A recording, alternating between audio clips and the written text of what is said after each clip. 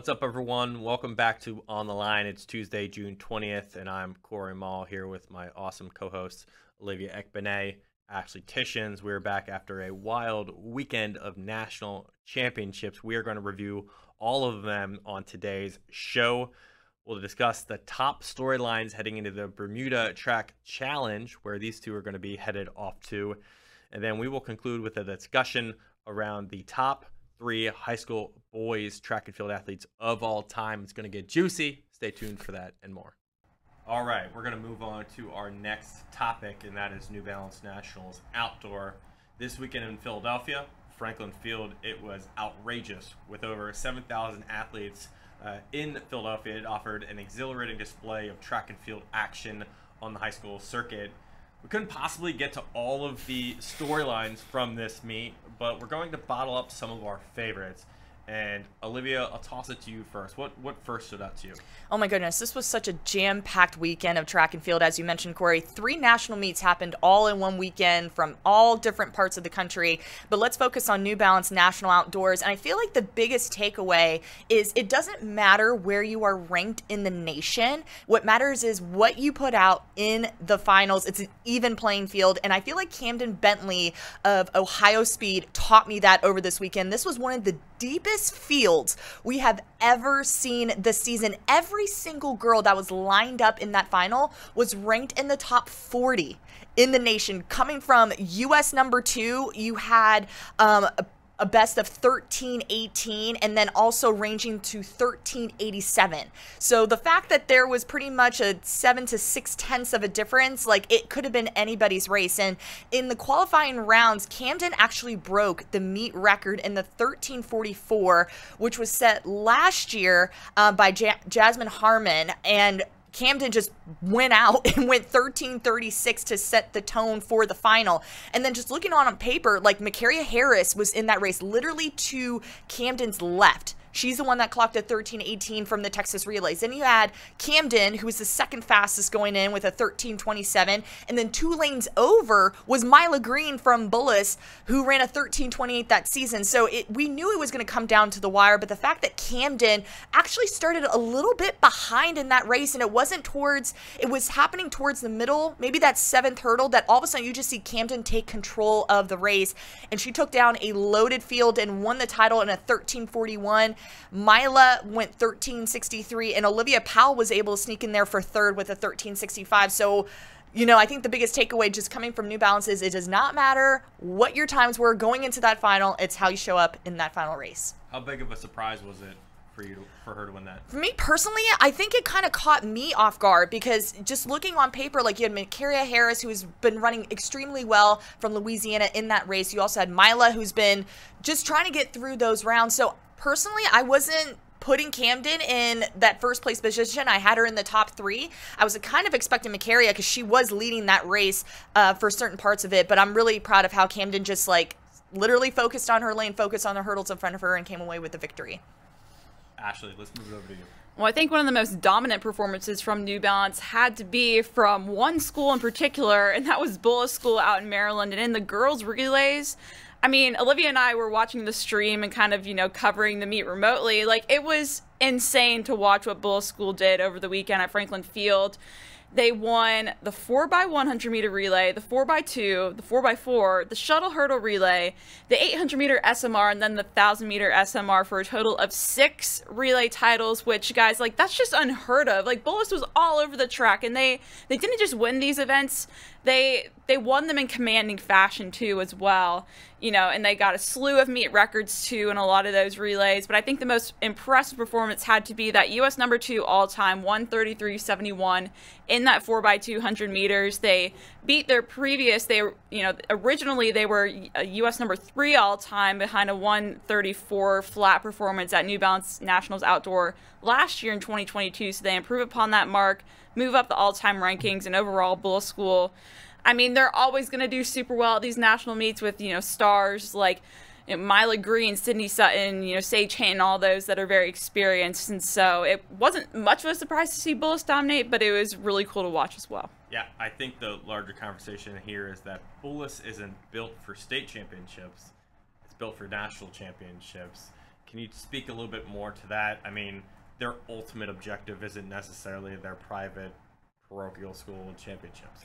It's these national meets. Sure, yeah. I mean, like, it's, again, I think it's something you see every time we go to any national championship. Typically, it's New Balance, you know, outdoors and indoors. Like, we saw indoors this year in Boston, they did the same sort of thing where they were, again, dominating the relays. And even if you look, like, they have, you know, multiple teams entered too. Like, I think in that 4x4 to end the meet over the weekend, they had, I think, 3 teams in that final 400-meter race, or at least 2. Yeah, so, 2. I mean, they went 1-3 too as well. Their B team got 3rd place. And so, again, it's not just building for these state championships, but to be able to put, you know, not just one relay team in a national race, but like 2 to 3 as well. Yeah, always good to see from Bullis.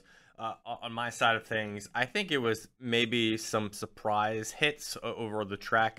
Tavon Underwood is an athlete specifically that I think a lot of us have seen over the last few weeks from Meade High School in Colorado. Ran 45.82 in the 400 to beat Quincy Wilson of Bullis and Micaiah Danzy and Zaire Naridin. And not necessarily a super surprise because he had done so well to finish his season. And he set the #1 time at his Colorado State Championships. He went under 46 a couple of times. But this quote that he said after the meet kind of summarizes where he's at. He said, "I've finally become the elite runner I've always wanted to be." And that's interesting because Tavon, if you look at her recruiting rankings from even 6 months ago, probably isn't even on it, right? Or if he's on it, he's not near the top. But right now, he's done so much in the last few weeks of high school. He's become a different level of athlete. And that sometimes hits 18-year-old kids. You got to wait and wait and wait until you really find the best version of yourself. And in this race, from about 280 meters to 320, he literally turned it on, made a move on Zaire, and did not look back. Quincy could not make up that difference. And that was a wonderful race from Tavon. A couple other ones that I wanted to mention. Union Catholic over Cuthbertson in the 4x8. That was wild. They got beat earlier in the indoor season. Come back. They win this 8:47.08 to 8:48.16. Awesome job there. But then Cuthbertson in the DMR, 11:33 over Saratoga Springs, who's dominated the DMR over the last 2 seasons. They ran 11:37. What do we think of Cuthbertson really quick in the DMR? That was a huge performance, I want to say. We were just, like I mentioned, Ashley and I were doing this remotely, so we're over here just like messaging each other back and forth. But Cuthbertson, it was like, it was insane. It was North Carolina versus New York, and it was just like, it came down to, you know, a lot of back and forth was happening, but that just shows that like Cuthbertson just really put everything out on the table. And I'm really just proud of both teams that really showcased their dominance this weekend.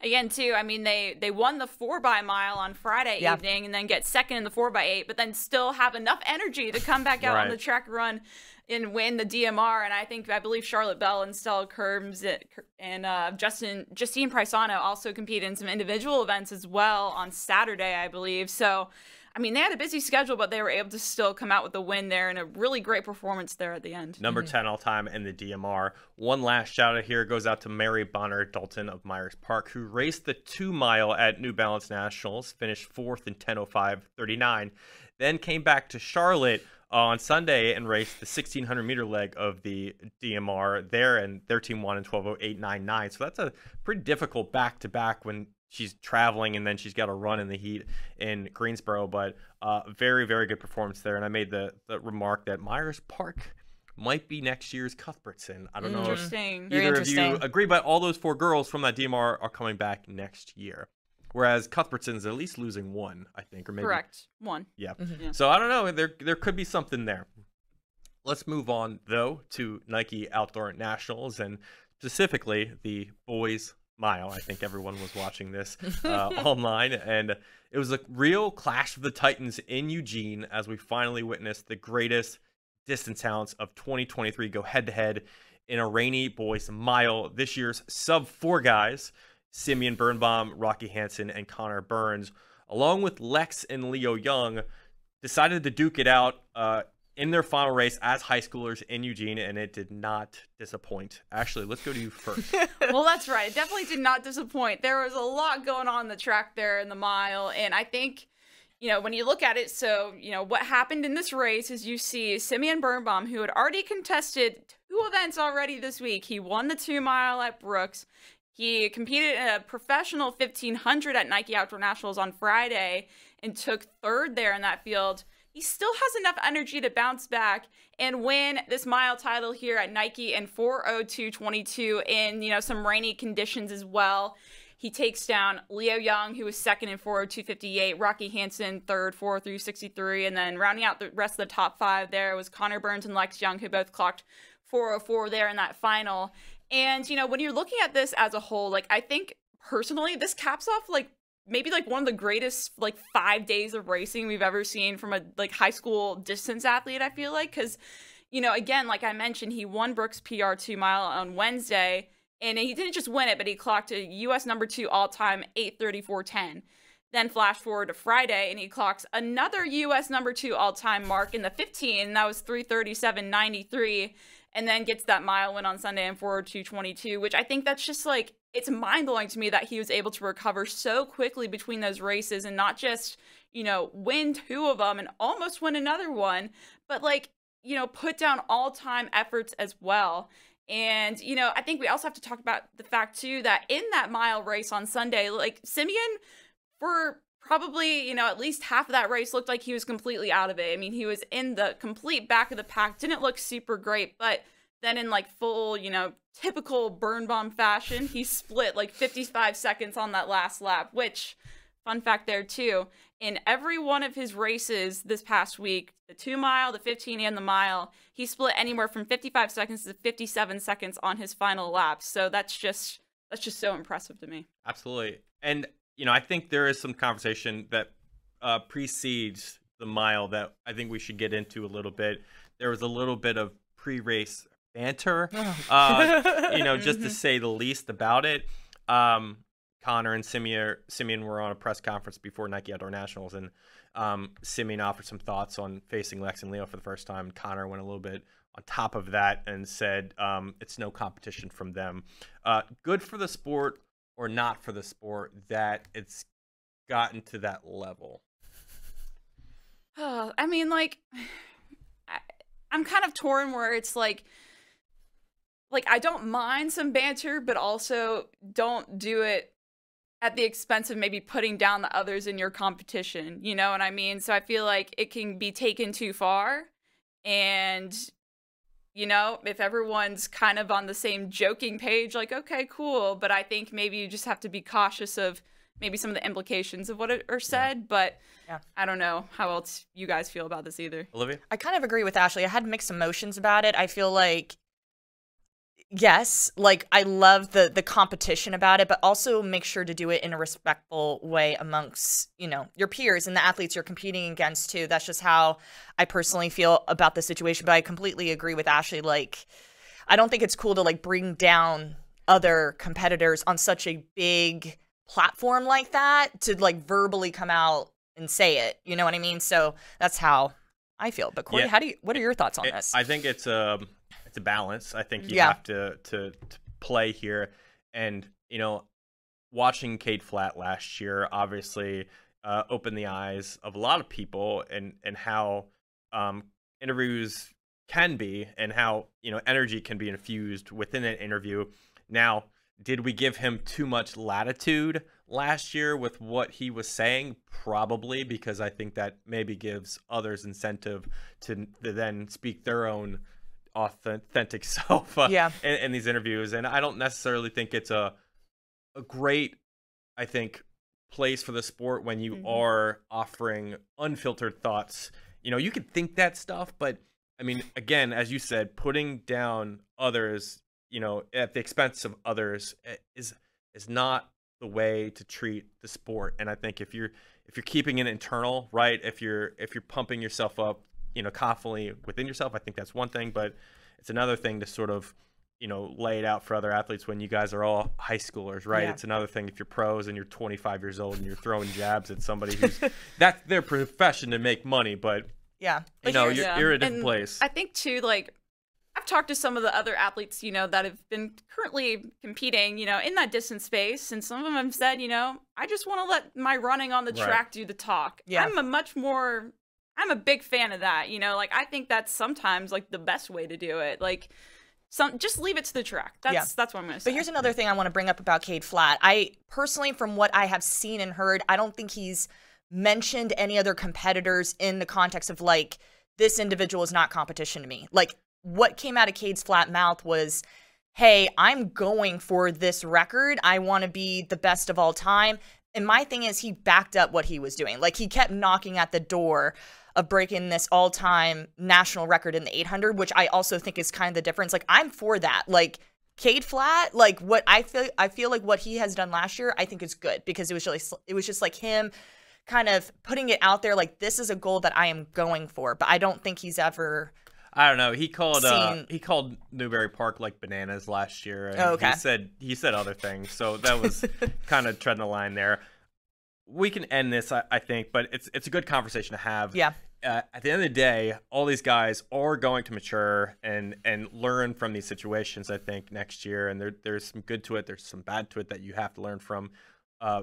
All the guys have tremendous potential, and I think they're going to have bright futures. We haven't even finished the discussion on the mile yet, Olivia. No, we haven't. Do you have any thoughts here on the boys' mile? The only thing I would add, Ashley kind of attest to it, but I'm just going to keep it simple. 5 days, 3 races, 2 wins, 2 all-time performances. Simeon Birnbaum. Yeah. He is, I feel, the GOAT at this moment for distance running. He has just exceeded all expectations, and he's just, I feel like, doing remarkable. That's a hot take. The GOAT? Yes. The greatest of all time? Simeon Birnbaum. Maybe. Oh, wow. Maybe. Goat. Wow. Goat emoji. Okay.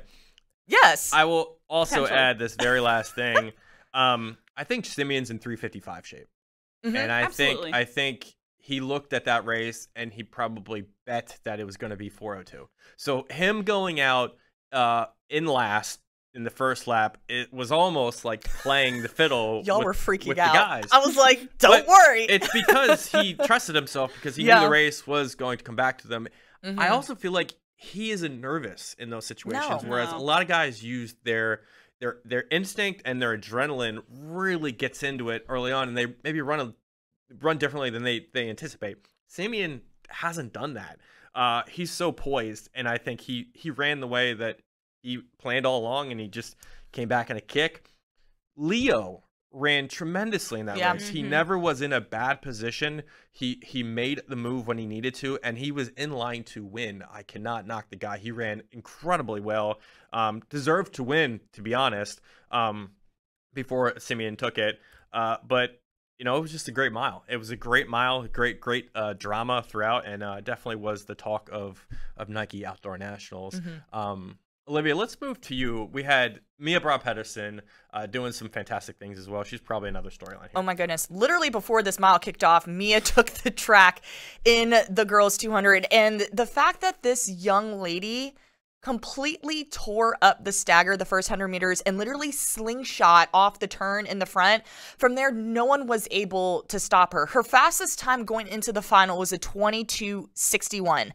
Sunday night, she went 22:43 with barely any wind, with a wind legal performance, which ties her right now for U.S. #2 all time. You guys, the only person that has run faster than her is Allison Felix, who went 22:11 to break the national high school record holder. And I have to give kudos to Sophia Beckman, who is another standout athlete. She goes to Oregon City. She's about to graduate. Finished second with a personal best of 22:99. This was her first time breaking 23. And her girl, Jamesia Ford, coming in third there, 23:24. So a lot of great races from these ladies. I know we have a graphic of Mia's progression. I just want to put this up on the slide right now.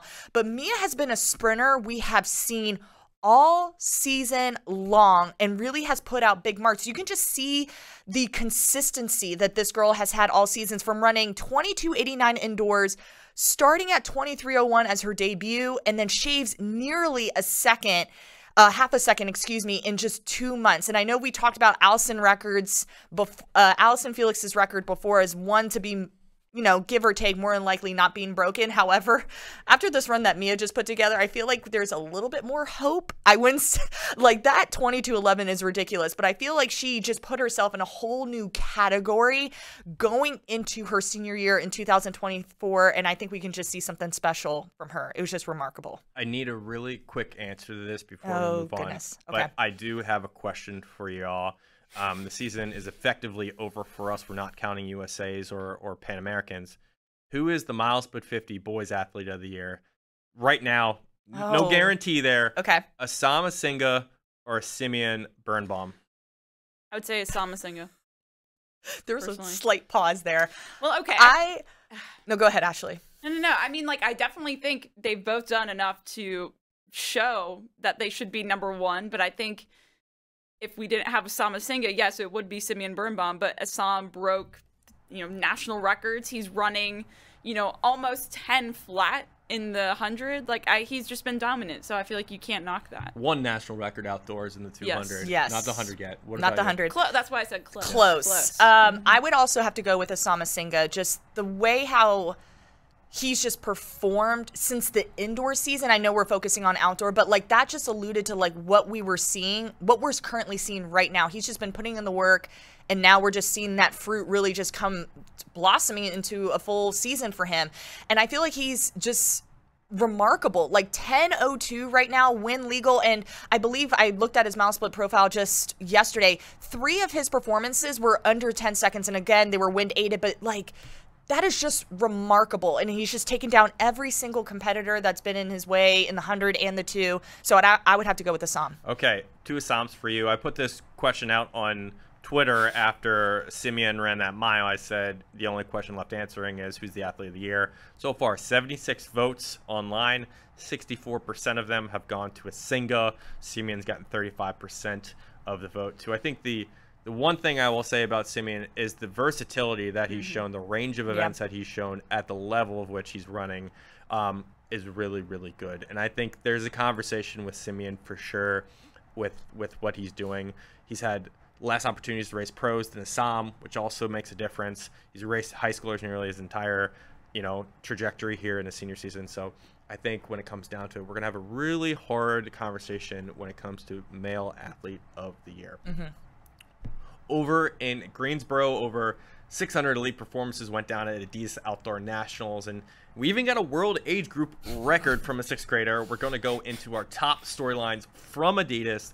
Ashley, let's go to you first. Well, let's kick it off with some 800s because both the girls and the boys 800s at Adidas were phenomenal. We saw some really big PRs there, some great performances. Beginning first with the girls 800, where I think we may have seen one of our biggest breakout stars of the meet, and that's going to be Oluwatosin Awolai. I hope I didn't butcher your name there, of South Cobb in Georgia. She just, obviously, Corey, you were there to see it with your own eyes, but she just completely dominated that girl's 800. She clocked 2:06.15 for the win, which was a good PR for her there. She even split that race, too, which is crazy, phenomenal, which you don't see hardly ever in an 800 meters. So kudos to her there. And she improved upon her personal best of 2:07.43, which she set earlier this year, and she won by 7 seconds. So kudos there to her and the girls. And then if you move on to the boys, too, we saw Michael Long, and he of St. Sebastian Academy in Virginia, clocked 150.10, almost breaks 150 there to get the win. His second sub 151 performance of the season for Long, and he won by 2 seconds. And I was looking at his progression since the indoor season, and when I looked at what he did during indoors, he competed at Adidas Indoor Nationals. Now, he ran the 800 meters there, too, and ran 154 there for second place, but it wasn't second in the championship division, but in the national elite division. So now, come outdoor season, he's moved up to the fastest section, and he's grabbing championship wins, so kudos to him. A really amazing fun fact about Michael Long is he is signed with Ava Maria. If you don't know who's coaching Ava Maria, it is the Alan Webb. That's right. So love that. Alan Webb might get his first elite recruit here down in Florida. It's going to be interesting what he can do with this athlete, but he's going to Ava Maria. Olivia, let's toss it to you. That's awesome. Well, I want to give a huge shout out to Major Impact from Georgia. They have completely dominated Adidas Outdoor Nationals. I want to focus on 2 individuals first, Melanie Doggett and Samto Iglu. remember their names, because both of these girls competed in the national elite division in the 100 meters. And Melanie, as Corey mentioned, a 6th grader, my goodness, kicked off the first day of Adidas by sprinting a wind legal 11:67. I wish I was there in person to see that race, because that is remarkable. This leads the 6th grade class, you guys, by 1.22 seconds. And to put this into consideration, just based off our MileSplit database, she ran faster than Tamari Davis at this age by a 1/10 of a second. So that, I think, speaks huge volumes there. And also, she ran the fastest recorded time by a middle school girl in the U.S. And her and Tamari are also the only 2 girls who have dipped under 12 seconds for their age group. So that is absolutely remarkable. However, in the finals, she finished second to her teammate Samto, who went 11:63, and again, an 8th grader. So that is just remarkable, and that's the 4th fastest time in U.S. history for her age. Another athlete, another 8th grader, Sarah Marshall, won the 200 meters in the national elite title with a 24:08. So whatever Major Impact is doing right now in Georgia, just continue doing it, because they're just like, these young talents are just doing so well right now. And Melanie grabbed the world age group record for 12 years old, too. Awesome talking to them. Really cool young girls. I think they all have bright futures.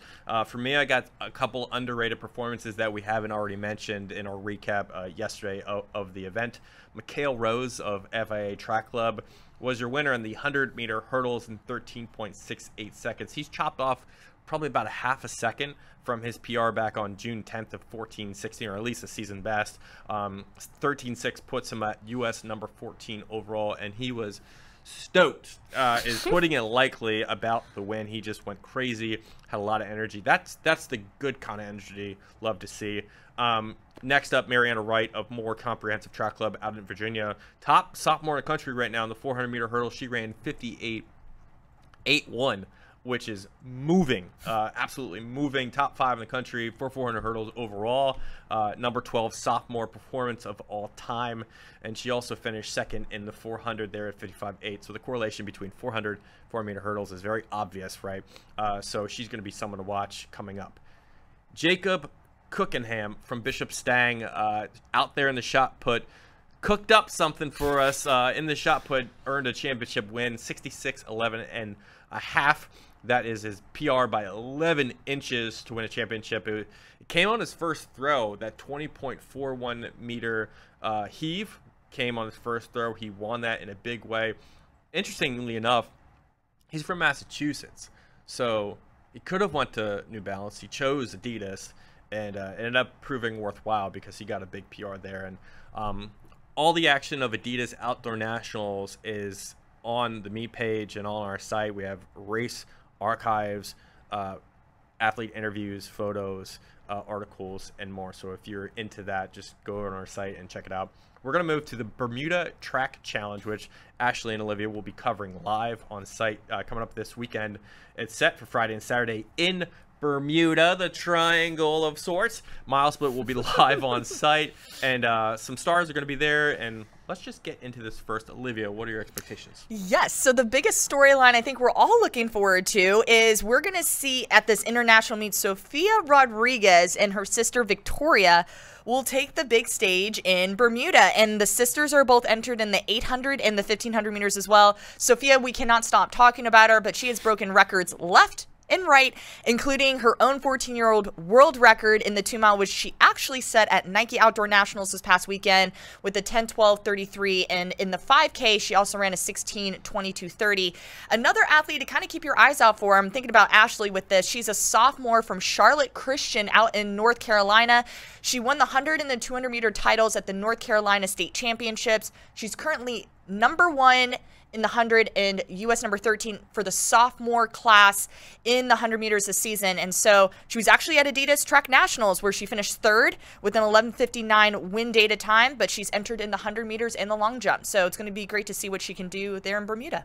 Ashley, who's your stars to watch out for? Well, I'm going to take it to the field because we do have a star in the discus, I think, to look out for in Bermuda, and that's going to be Charles Bissonette out of Riverside High School in South Carolina. He is the South Carolina 4A state champion, actually, in the discus. He's the top guy to be in the competition there. He has a PR of 183, which he set earlier this season. And to look to end the season on a high note. Now, he hasn't competed in a while. His last competition was back at those state championships in South Carolina in May, I believe. But, I mean, hey, it's, the national stage in Bermuda. Well, I'm excited to see what he can do. Yeah, stay tuned for all the content and social media, which these two are just going to be all on top of, I would assume. Of course. This weekend is going to be fun. All right, one last segment to finish out the show. Following last week's discussion on the top 3 high school girls athletes of all time, we're going to move it over to the boys now. We should probably put a poll up on the site to see if anybody even agrees with us. We should. It'll be interesting. Now, who are your top 3 high school boys? Did I say girls? We did girls last week. We did girls last week. Boys this week. Who are your top 3 boys track and field athletes of all time, and why? Let's start with Olivia.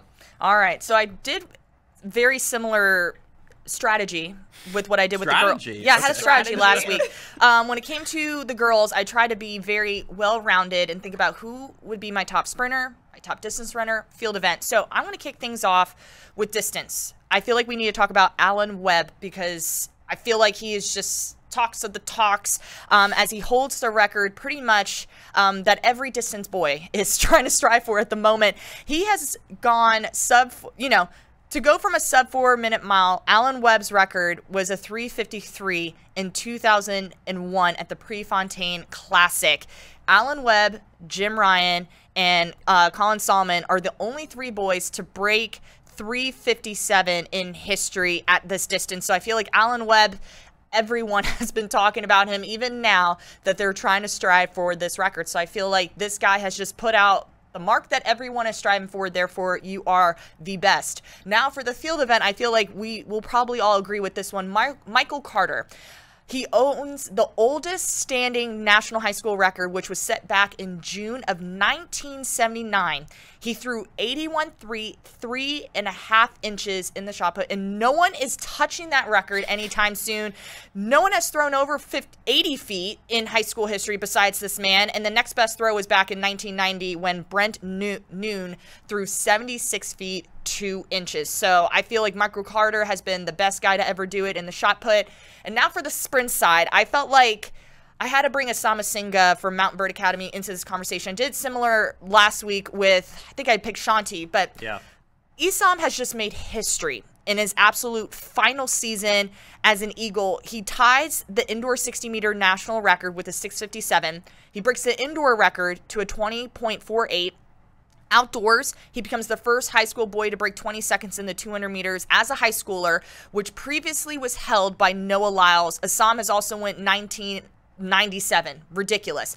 He has wind-aided times sub 10 seconds in the 100 with a 986, 983, and 989, and he has the fastest wind legal mark this season of 10:02, and then he also went 10:05 at New Balance National Outdoors to just show his consistency, his domination in the sprints. So Sama Singha is my top guy for the sprints. So those are my 3 boys, all-time Hall of Famers, however you want to call it, with MileSplit, Olivia's pick. All right, Ashley, let's move to your picks.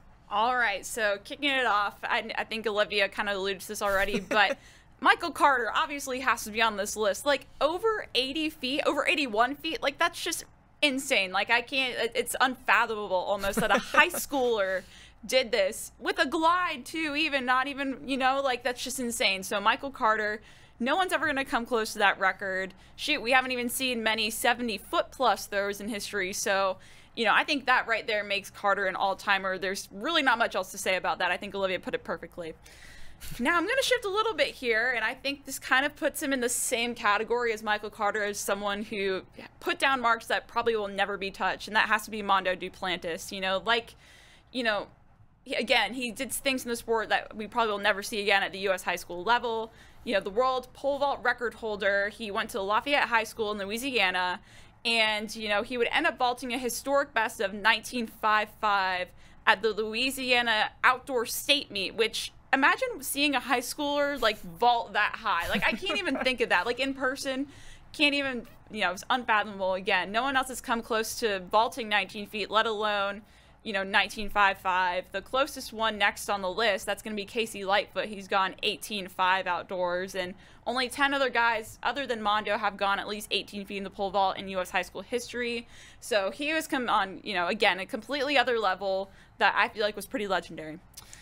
And then lastly, my pick here, again, I think I have to agree with Olivia, and I don't know if maybe it's a hot take, but I think I do have to agree that you have to think of Osama Singa on this list. You know, like if you're looking at some of these record lists, 200-meter outdoor record 1997, 200-meter indoor record 2048, and then he tied that 60-meter indoor record, which a lot of people thought would be really hard for anyone to ever even reach, 6.57. So I think 3 records in 1 year is just absolutely insane. And then I think another thing to consider is, you know, it's a world championship year, and he is someone that right now could compete for and potentially win a world championship title. Like he could be most certainly considered in that final. Not saying win, but he could be in that final. I said could potentially win. Potentially. I'm not saying he's going to. Right, potential. All right. If you're in a final, anyone could have the potential to Thank win. you. So yes. he is with the best in the world right now. The best in the world. Really? He is among the best in the world sprinters. Yeah, so no, that's to right. consider him not an all-timer in high school, I think that would be a disservice. No one's going to be here and say he's not an all-timer. I think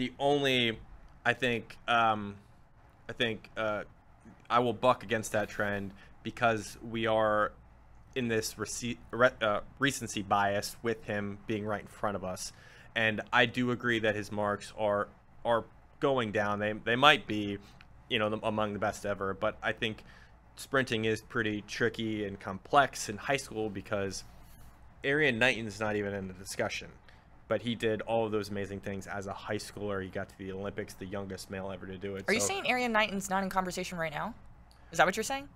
Y'all didn't put Arian Knighton on your top 3 list because he was a pro. Okay, right? yes, but that's why I mentioned, like, as a high schooler in the high school realm of things. That's what I'm saying. Yes. Records, high school performances in the sprints is tricky because sprinters have more access to professional, you know, contracts than distance runners will have, just comparably. You know, if you're a great sprinter in high school, 17 or 18, you might get a contract early on, and then your high school records are basically void after that because they're all pro. So that's kind of complex. Arian Knighton, to me, had a better 200-meter career than Assam ever did, but Assam ran the 100 more, so obviously his 100 has been better. I think they're on equal ground, but that to me cancels them out. So I do think they're both all-timers, but the way we talk about them is kind of tricky. Now, my list will veer from y'all. I like to be the contrarian often here, and this is no different. I have Jim Ryan here as my top 3 out of Kansas. The miler for today's milers. I mean, he was the first to do it. He's the one that set the stage, created an arms race. He ran sub-4 when at the time it wasn't really considered possible. He clocked a best of 3:55.3, and he did so with less than ideal conditions with tracks and shoes and everything. He basically is the guy that set the precedent. And for me, that's why he kind of has to be up top above Alan Webb, because not saying Alan Webb wouldn't be him without Jim Ryan, but without Jim Ryan, we wouldn't have the mile for what it is today, potentially. And, you know, looking at him, you know, Jerry West is the NBA logo because at a very early, you know, time in that league's history, he was just, you know, a vision of the league. And Jim Ryan, if they had a logo for a high school track and field, he would be it. He would be the logo. So I'm going with Jim Ryan there. I'm also going with Ryan Krauser over Michael Carter. I don't object to his 81-foot throw, but Ryan Krauser actually has thrown the second farthest shot put of all time. He threw 77 feet indoors. And Krauser has more national records too. He has a discus outdoor national record from his senior in 2011 and an indoor shot put national record to over 77 feet.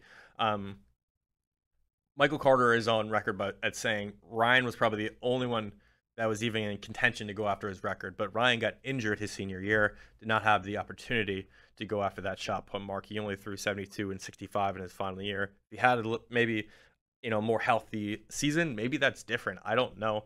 Maybe he doesn't hit 80, but he's probably closer to it. So I think Ryan, for me, is more versatile, and therefore he's number 2 on the list. We obviously know right now he's a world and Olympic champion and a record holder, so he certainly hasn't, rebuffed from his career since high school. So he's definitely proven himself. And then the third, I originally had Marcus Goodwin. I'm going to change it on the spot right now.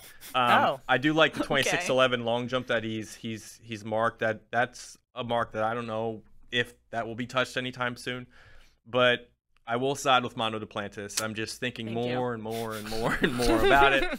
I talked about Vashti last week being a unicorn. Mondo was that same unicorn, and you just can't not solidify and verify, make a legacy out of those 19-foot vaults in high school. It's just unreal talent that was, compiled in his senior year in Louisiana. So Mondo Duplantis is my third pick. So Jim, Ryan Krauser, Mondo Duplantis for me. I think we all have different lists. Yeah. It'll be an interesting conversation. We'll put something up on the site. We'll see if y'all agree with us. We'll put some polls up. Yeah. Fun times. All right. So any lasting thoughts before we move on? Getting ready for Bermuda. You're going to get the island life coming up? Island life. Mm-hmm. Yes. That's right. Get to show Ashley around. I'm excited. That's right, because you're you're for there for the cross-country meet. So good times. I'm excited. Yes, it's going to be fun. All right. Well, stay tuned for more coverage on MileSplit.com. All meet coverage, photos, videos, and more. This is our last show until a couple of weeks as we head into AAU season. On the 18th, I believe, is our next show. So thank you for watching. We'll be back with you in a couple of weeks. Take care.